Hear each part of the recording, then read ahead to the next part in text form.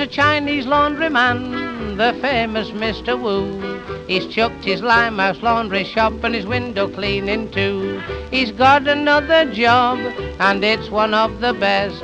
Now he's doing his bit for England like the rest. And Mr. Wu is now an air raid warden, and don't he look cute in his new siren suit? He goes round every night to make the blackout sure. So if you've got a chink in your window, hey, you'll have another one at your door. His headquarters, it's plain, are down by Lover's Lane, and he goes there every evening anyhow. He'll flash his torch into the dark, and the girls all cover their laundry mark, 'cause Mr. Wu's an air raid warden now. One night while on his beat, a couple he did meet. They were cuddling in a shelter anyhow. He said, the all clear's gone, you see, and the chap said, boy, you're telling me, 'cause Mr. Wu's an air raid warden now.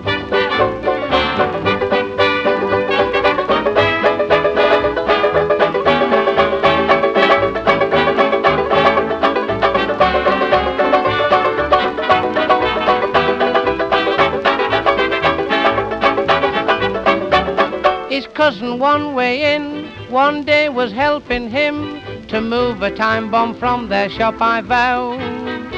But it went off bang and there's no doubt, one way in flew one way out, and Mr. Wu's no air raid warden now.